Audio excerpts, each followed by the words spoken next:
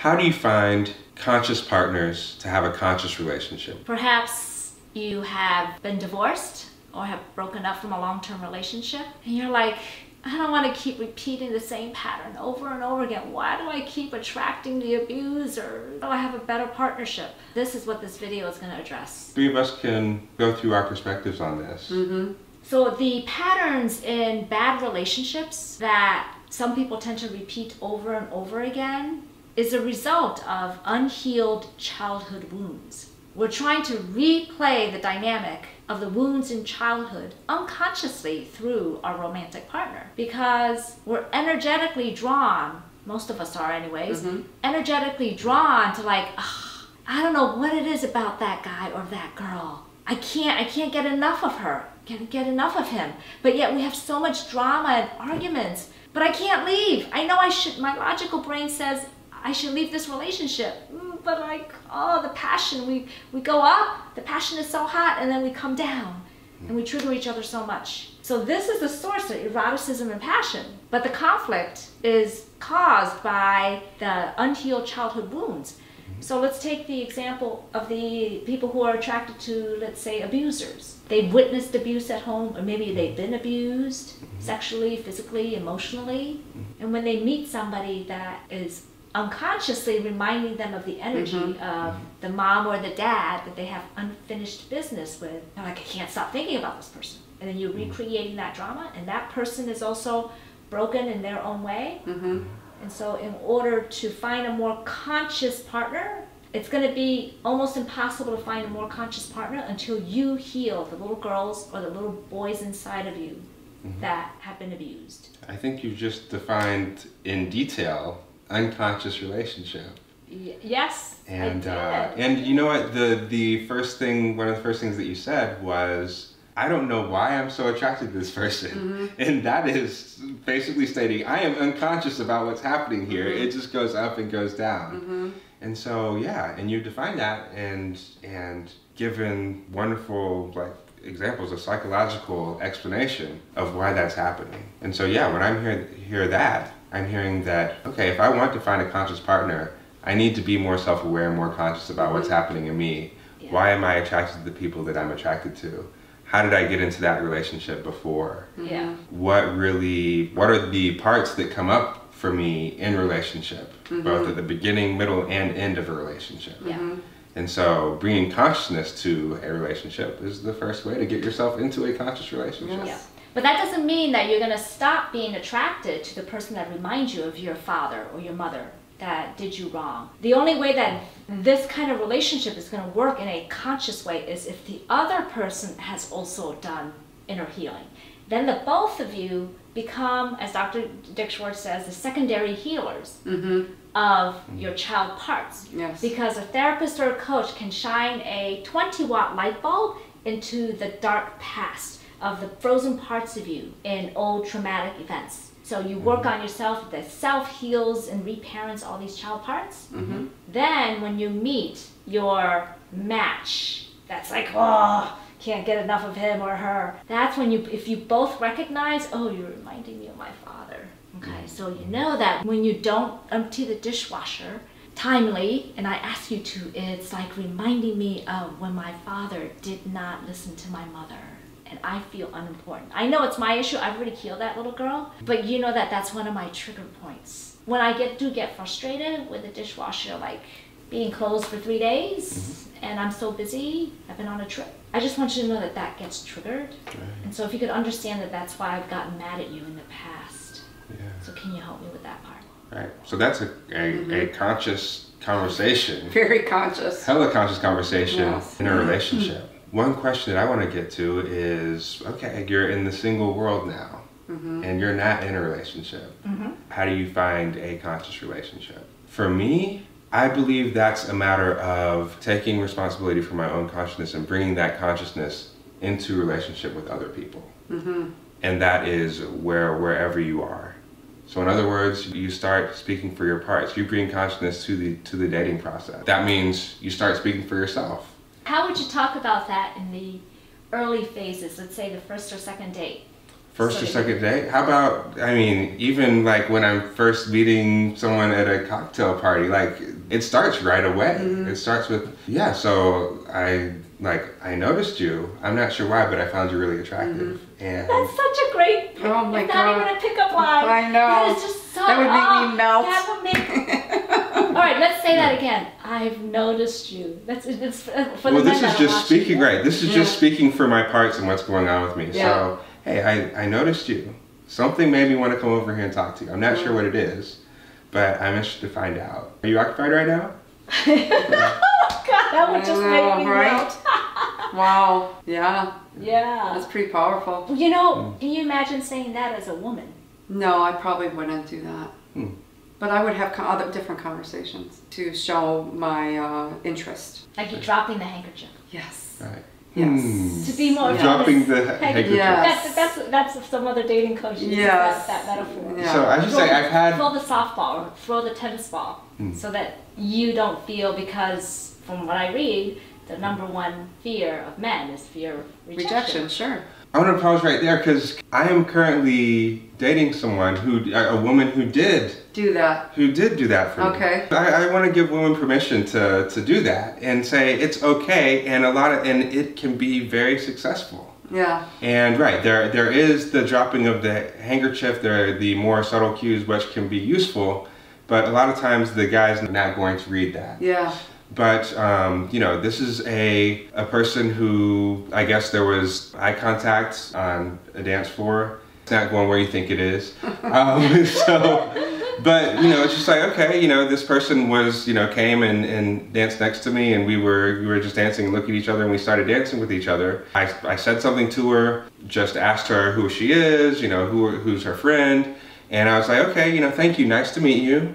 I thought I was just going to go my own separate way, and then as I was walking away, she came up and she said, I really would like to have another conversation with you, but I'm hanging out with my friend. Would you like to take my number? But Percy, you spoke to her first on the dance floor, you said. You said there was eye contact between you two, right?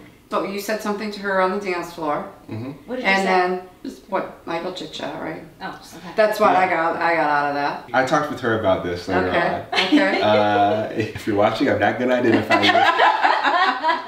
When we talked about this, she told me, and there's stuff that I don't even remember, which is one, I said, oh, I talked to you first, and she said, yeah, but I saw you, and I came up and I danced next to you on purpose, and I was like, oh, I didn't know you were doing that. So she's you like, were yeah, both on and I accidentally bumped into you, and I'm like, oh, I don't even remember that happening. So I thought I was making the first move. Yeah. And I was just like, oh, you totally picked me up, didn't you? And she's like, yeah, I kind of did. But that's what women do, right? That's the dropping the handkerchief. That is the dropping the handkerchief. Yeah, so it's up to women to show their interest. You know, and a lot of times it's nonverbal. And we're oblivious, like, just to say, I was oblivious to that. Yeah. I was oblivious that she was showing her interest. Well, do you think that's pretty common with men, right? They don't necessarily always pick up on the obvious. Yeah. Yeah. Well, I guess it's true for me because I didn't pick up on that. But the energy was right. Right? Because you were obviously attracted to her, so you initiated the conversation. So she knew, she felt comfortable that you were interested in her as well. Right.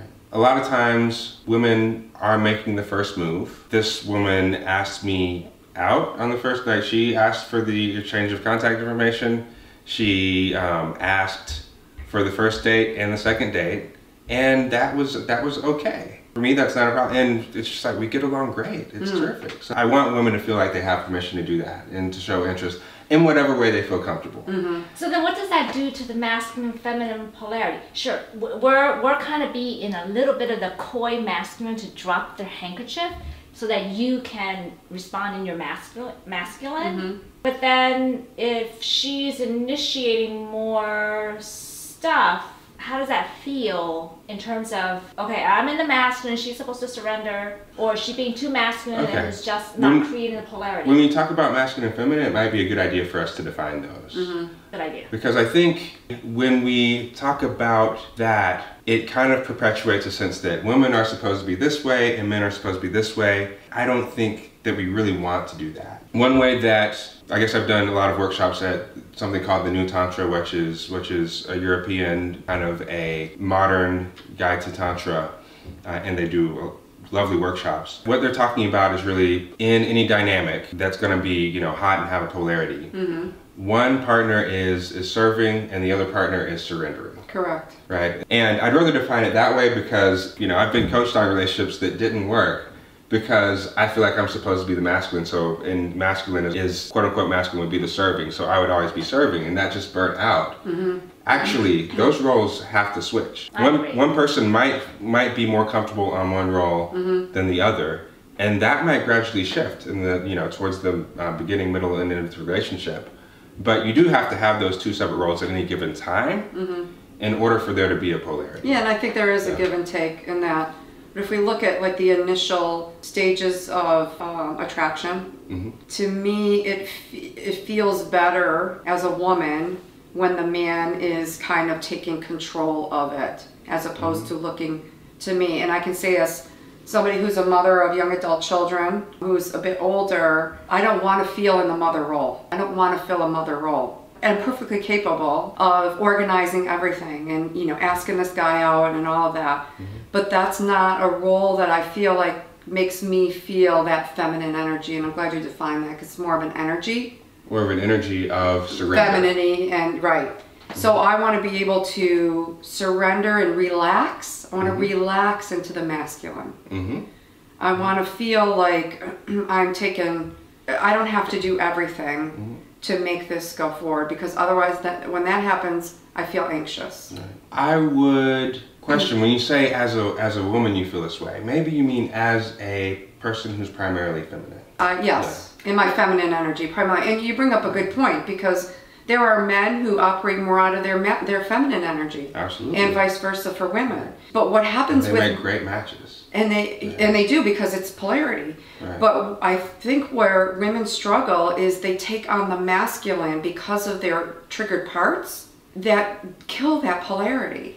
If you have two people trying to serve one another. Correct. It's going to kill the polarity. If you have two people that are trying to surrender, it's going to kill the polarity because it's like, oh, you know, I'll do whatever you want to do. No, honey, I'll do whatever you want to do. And that is not sexy at all. Yes, exactly. Well, Deida, he's the guy that's the guru in spiritual sexuality, says that 80% of women have natural feminine essence. Yes. They're born, you could ask yourself, do I want to surrender, be the girly, like take care of me? So 80% of women identify themselves as feminine, feminine, and 80% of men identify themselves as primarily masculine. 10% of men identify themselves as feminine, and 10% of women identify themselves as masculine. And then the remaining 10% are people who are more in the middle, neutral. So they tend to attract other people who are more neutral. The masculine person, essence person, is attracted to the person, feminine essence. And I think this also speaks to parts of us. We all have masculine and feminine parts, but I think if you're naturally masculine, you want to be able to take ownership, especially in the initial stages. Then, as the relationship goes on, then you could be flip-flopping, which makes it very interesting because now you get to bring out, I get to bring out my masculine parts. And he gets to like surrender. But in beginnings of relationship, men and women are typically on different emotional timelines, and women want to know the answers and they want to get to the end. They want to know that this is the guy for them. And the guy's just trying to figure out, how do I feel about her? Those parts of her get triggered in that she feels like now I have to lean forward and whatever's going on inside of her parts, I got to take control of this and I got to figure this out. It scares a lot of men away, and rightly so. One question that you asked was the woman initiating, how does that affect the masculine and feminine polarity? I would say in this case, when we met, I was dancing. I was on the dance floor. I was just completely surrendering to the music. You were in the feminine. Dancing is I was in a surrender. I was in a surrender mode at that time. At that point, she was in a masculine in a serving role. You know, she did whatever she needed to do to initiate it. I, being in the surrender mode, was receptive to it. It sounded great to me, and it was nice. But that being said, like, that is not necessarily how our relationship is. We'll keep a polarity by switching back and forth, and I'll be in one role and she'll be in the other role. Sometimes I'm conscious of it, but a lot of times it's just like, okay, you know, I feel like surrendering right now. And she'll serve. And then other times, like, I'll feel like I will serve, it will be a matter of building trust in order for that person to surrender on both ends. Well, especially that plays itself out in the bedroom and during sex. Nothing Yeah, wrong with absolutely. That's part of the fun. Right. You circle back to our original question, how do you find a more conscious partner? You know, the number one answer is you have to work on yourself. That means like more than going to a Tony Robbins event or some rah-rah thing and reading books. It means hopefully finding an internal family systems therapist or coach, because this is so powerful. And Denise has shared her story of the transformation that in just 2 short months that has gotten her to her higher self. Then when you model the courageous vulnerability conversations, you can see how that can translate into dating from the very first date, because you could tease out whether or not this guy can even receive your courageous vulnerability. You know, I'm learning in therapy that I have this part of me, and if he's like, not going there. Yeah. Or so I'm seeing 2 steps here. 1, presence, like becoming conscious of what's happening in you, which is that step. And 2 is honesty, integrity, meaning you've explored your parts, you know your parts, you're conscious of what's going on, you're conscious that you're attracted to someone, and speaking for it. Really owning the fears of speaking for it. You know, you can say, hey, I'm kind of nervous, I don't normally do this. yeah, love it. Right? Yeah, and it's just like, okay, I'm being vulnerable, they can put their sword down, they don't have to have the shield up. Yeah, exactly. Right. So I'd say presence to what's happening for you and honesty, the honesty to speak for what's happening for you. And that's just the same as how we ended the relationship, which is speaking for what's going on for me. It's the way that you can start a relationship. It's the way that you can be in the middle of a relationship. So really speaking for your own experience. I know when I'm meeting somebody new, I don't do interrogation. I think that's really uncomfortable. And I'm interested in people. Everybody has a story, and I'm always interested in learning. So when I'm out on a date, I'm more just trying to get to know that person. I don't have an agenda. Usually in conversation, it'll come up, like say if there's a divorce. And then I will try and be vulnerable about that, about my part in my divorce. And then I'll usually, through conversation, ask the person, well, looking back, how do you think you might have been able to do things differently? What did you learn from that relationship? What might you, that's another approach. What did you learn about yourself? Yes, exactly. So it's very non-threatening. I will share something of myself first to kind of lay that, it's safe to do so. Right. If I'm doing it, then, exactly. And I find people are most open the first time that you meet them, the first couple times, and then kind of the walls come up. But I like that always going, when it comes to opening up more vulnerability in the relationship, being willing to go first. Yes. There's a saying that people are always waiting for someone else to go first. Yeah, and then you can hear the response. So if the person comes back, and they could come back and say, geez, you know what, I've never really thought about that. Like that would be interesting for somebody to say. Or they may say, oh, I learned X, Y, and Z about myself. But if they refuse to take ownership or look at themselves and consistently blame the other person, then I know that we're just not on the same level. That would not be a match. That would be somebody who hasn't done enough work to become conscious. And then you're over here. It's like, okay, that person is still blaming, criticizing their ex.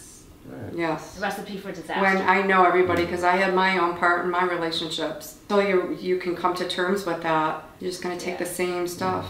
And that's why the whole point of this video said you want a better relationship, more conscious relationship where there's courageous vulnerability. You got to do the U-turn and invest in your own personal growth through internal family systems. And then understand this masculine feminine polarity thing, and then most importantly is understanding how the little girls or the little boys inside of you are going to naturally be hot and heavy attracted to someone that's going to remind you of the unfinished business from the caretaker that did you wrong. And when we understand that, it's like, oh, okay, I understand. That's why I'm so sexually attracted to that person. And when you meet this person, that's why it's so important to have these courageous, vulnerable conversations so that they begin to understand why you have this attraction, and eventually you're going to get into a trigger mode. And knowing that beforehand to say, okay, how are we going to, now we're navigating the little girls and the little boys that are now showing up in the relationship. And that's what develops into really emotionally deep relationships. The other thing I would say too is the change of energy in ourselves once we do that internal work puts us at a different vibration, like a different energy level that will attract somebody of a similar energy level. Doesn't mean they're our perfect match, but you start to get closer. Yep. Right. And whatever you believe about, the energy and what energy you're putting out there, what energy that you're receiving, in either way, if you are coming and bringing consciousness into a relationship, speaking for your own parts, being vulnerable, you'll eventually discover whether whoever you're dealing with is comfortable with that vulnerability, is comfortable with that vulnerability themselves. It will just naturally go its own separate way if you're not comfortable with communicating on the same level. Yes. So really, being present, being vulnerable for your part, speaking for what's happening for you, allowing people to adjust to you, distance themselves from you, or grow closer to you as it goes, as you go through the world. And just let it happen. Yeah. Just let it happen. So if you're tired of difficult relationships repeating its patterns over and over again, it's time to just take a breather and go inward and work on yourself, because that is going to be the secret sauce to quantum leaping your love life to a whole next level. And that's how you attract a more conscious partnership. Excellent. Exactly.